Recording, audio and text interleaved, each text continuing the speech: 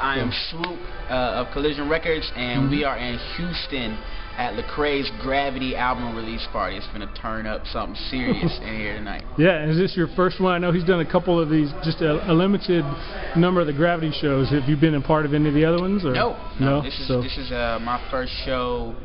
It's my second show with Lecrae, but this is the only Gravity show I've been on. Yeah. So. Cool.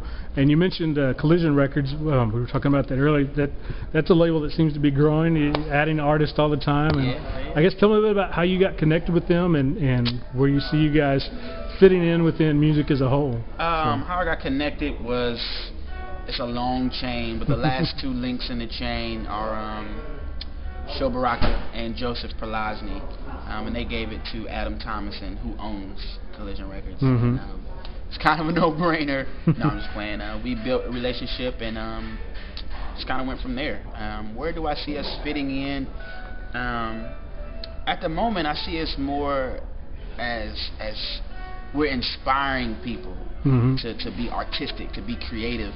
At the moment, I think next year with some of the things we got planned, we'll start to carve out our own niche, our own space. You know, like Reach has their space, Cross Movement had their space. I think Collision is going to have their own space, so we'll see. Yeah, and you mentioned something about inspiring people. Lecrae has actually even given a video interview saying your Wake Up album inspired him to kind of step up his game. Tell me about when you heard that, or maybe he expressed it to you personally before. He had expressed it to me personally, not in that magnitude, but when the record came out, he sent me a text like, "Hey man, you know, I'm digging this, da da da da da." So that was encouraging, because even to this day I'm still a fan of these guys. Yeah. But Adam Thomason, the guy I was telling you about, texted me during the Rapzilla interview. I was somewhere random. I'm like, "Craig just gave you a huge shout out, man." So I'm like, it can't be this big. So I watched it and I was like, whoa, So that's what I mean by us inspiring people. I didn't seek out to make a classic. I just wanted to make good music, and people are calling it that. I'll let other men praise with their mouths, not me. So it was huge to hear that from. I can say from the top guy in Christian hip hop. That was big. Yeah. What are you working on now? Are you working on a sequel solo album or High Society project?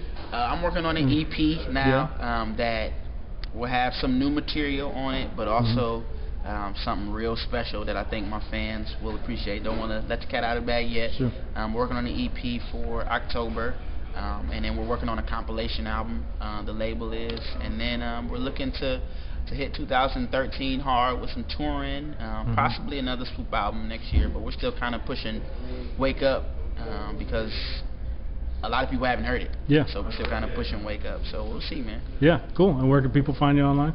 You can get me on Twitter at Mr. Swoope. You can catch me on Facebook, Swoope, or you can come to the Collision website, which is collision-records.com. So there you go.